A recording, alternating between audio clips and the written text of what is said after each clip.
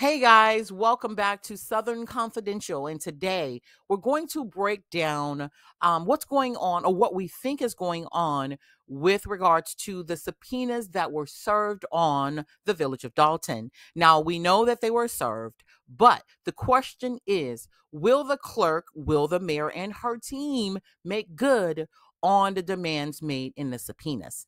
Now, we know, according to the subpoenas, and we've talked about it, we know that the village had been served, right?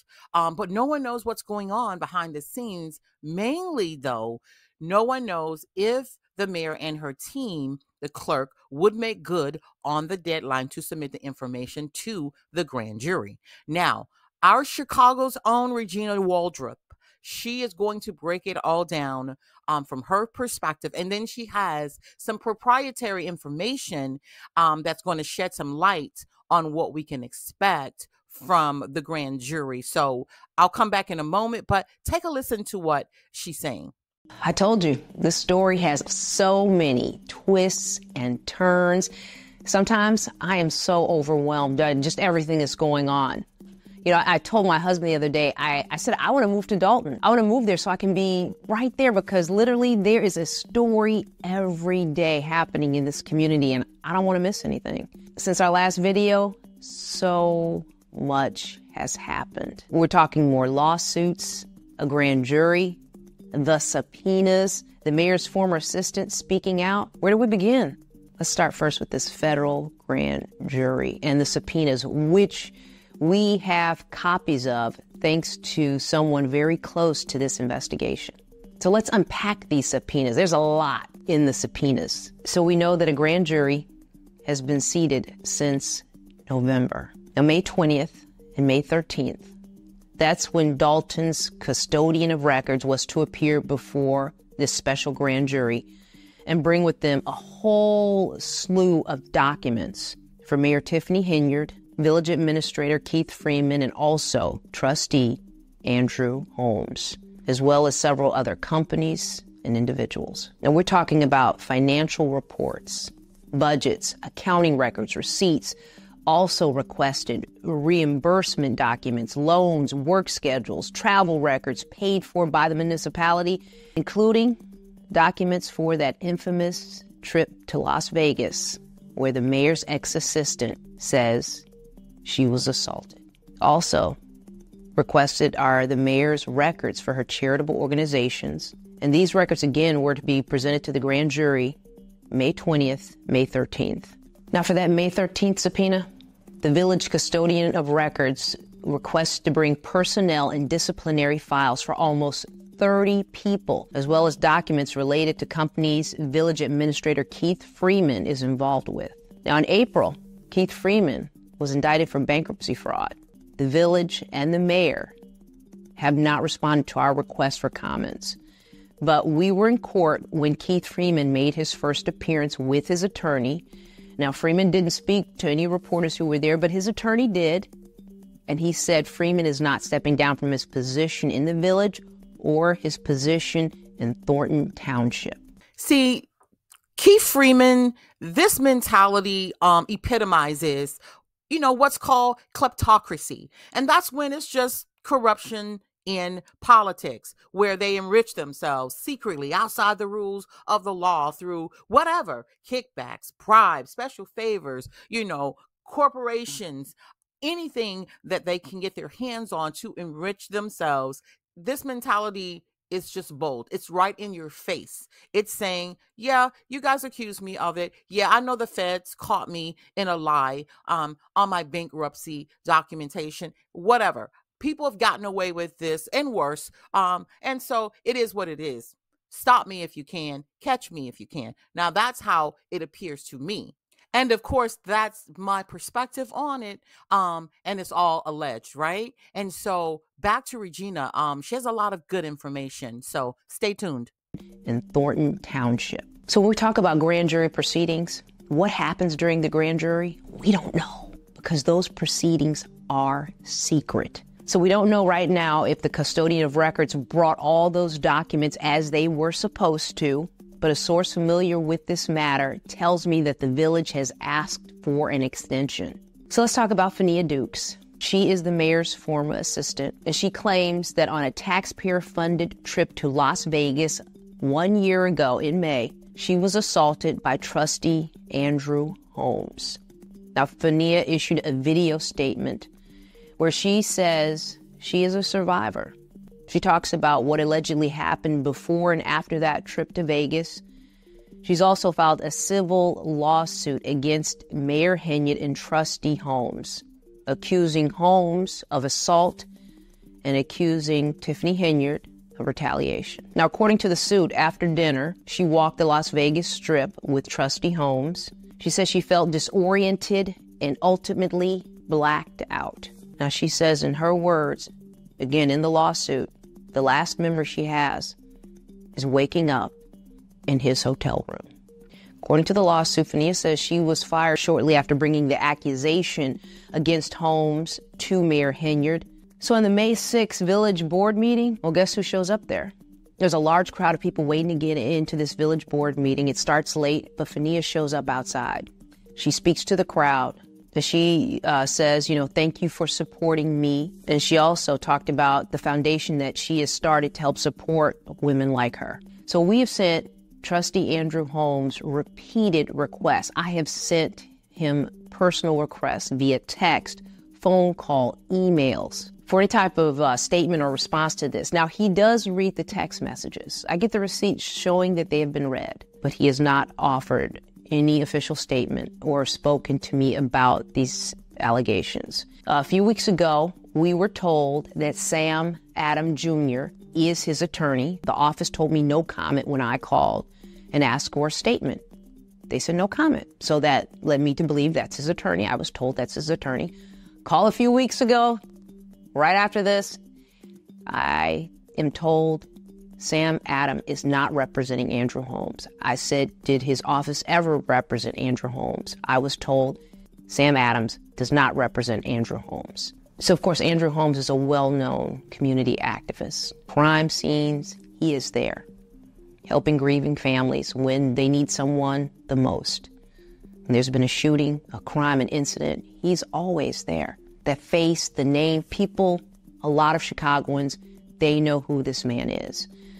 The nonprofit he worked for, Chicago Survivors, told me in April in a statement that amid a lawsuit and allegations that Andrew Holmes assaulted a former coworker, he was fired from this organization in April. So what does the Village say about this Vegas trip? In a statement to NBC5, the Village tells us that it conducted a thorough investigation into the allegations led by an independent third-party company. It goes on to say Officer Miles was interviewed and denied knowing nothing about the allegations. It says Ms. Dukes refused to cooperate with the investigation, and this is nothing more than two disgruntled Village employees. Now, neither Fania or Officer Byron Miles has addressed what the Village is saying, but Officer Byron Miles was on that trip. Now, isn't that a quintessential response from what you normally get from law enforcement or internal affairs with regards to something that someone in authority, especially law enforcement or politics, did, and it's being covered up? Now, this is absolutely ridiculous, right? And if you recall, this young lady, Fania, she actually considered herself a mentee of the super mayor. And at the least, Fania was inspired by the mayor's drive, right? And her accomplishments. And we know that Mayor Henyard has a past, right? People often bring that up. But I'm going to be honest with you about that. I believe in second chances. I do. However, there are stipulations to that. Very stiff stipulations, meaning when you get that second chance, you cannot bring your street mentality to the platform of politics. We know people do it all the time, but remember, this is your second chance, right? And so you can't mess that up, and you have already. So the compassion that a person or people, the community would have shown you, that has gone out the window because you clearly are bringing these RICO-esque type of behaviors to this platform, and it's not appreciated. Now, Regina has some more information that I think will stimulate your thinking. So let's get back to her. And of course, this is all my personal opinion and alleged. A civil lawsuit against Mayor Henyard. He says that he was part of her security detail, and after speaking out about what allegedly happened in Vegas, he was taken off of her detail. But the trustees, the village trustees of Dolton, they say there was never any third-party investigation, which is partly why they hired former Chicago Mayor Lori Lightfoot to lead an investigation. Every month, Dolton holds 2 village board meetings on the first and the third Monday. Every month, this always happens. Tiffany Henyard has missed 25 of those meetings. Where did I get this information? From trustee Jason House. So Dolton trustees have named Jason House as a mayor pro tem to fill in for Tiffany Henyard in the event she's absent from a meeting or otherwise unable to fill her duties. So again, remember, the trustees also voted to hire former Chicago Mayor Lori Lightfoot to investigate Henyard and the village's spending. But Henyard... You know, it's veto power, so how dare you think you could come in someone's town and... Tiffany Henyard recently vetoed that hire, saying the village is not going to pay Lightfoot her $400 an hour. So far, there's been no response from Lori Lightfoot about this. She has said it's going to take 60 days to complete her investigation. So now to the lawsuits. There's so many lawsuits. It's hard to keep track. There's so many of them. Some of the recent ones include one filed in federal court by Tyrone Isom Jr. So I talked to Tyrone, and he said he was really looking forward to starting his own business in Dolton. He said he wanted to help young people, and that's why he was doing this. He wanted to open up a barber shop and a tattoo shop. He bought a building for $85,000. He took all the money he had out of his savings to do this, to buy this building. It was going to be his dream. He says he remodeled it, did everything he was supposed to do. He claims his applications for a business license were denied with no explanation. He says at one point he was told flat out, the mayor wants this property. So he says he was forced to sell the property, never being able to open up his business. The village has declined to comment on a lawsuit. A police officer, also the latest public employee to file a lawsuit against the Village of Dolton and Mayor Henyard. Jeffrey DeVries accuses Henyard of illegally promoting other officers when they didn't pass the tests and they weren't approved by the village. The lawsuit also accuses the mayor and police brass for tallying against him for reporting this and other alleged misconduct by fellow officers to the State Police Standards Oversight Board. So just 2 of the many lawsuits that have been filed against the mayor and the village. And finally, the law firm that represents Dolton in at least 19 lawsuits in Cook County and federal court has withdrawn from the cases due to not being paid. So a village official provided us with a letter that was dated April 24th, and the law firm sent this to the village, and it says, without being paid, we're going to step down from these cases. And that is what's happened. The next few months, I think they're going to be very interesting and very busy. And you know what? I'm going to be right here, trying my best to cover all of this and get it to you. That's my promise. Right, wrong, or indifferent, love or hate her. With regards to Lori Lightfoot, it would have been a good idea to have her, with her experience, to come in and investigate the super mayor and her team for compliance. However, she has no legislative power or any law enforcement power. You know, at the most, it would have exposed the super mayor and her team. But as they've shown so far, they don't really care about that, right?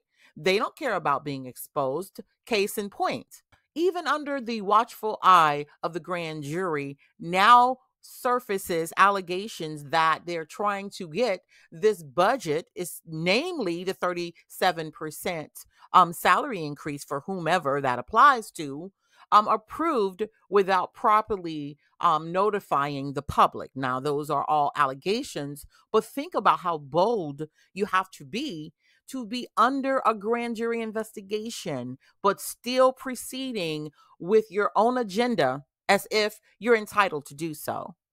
Hey, and if you haven't already, we would love to have you to be a part of the SC family. So please subscribe and like the video. And we will see you on the next tea session because this tea is piping hot.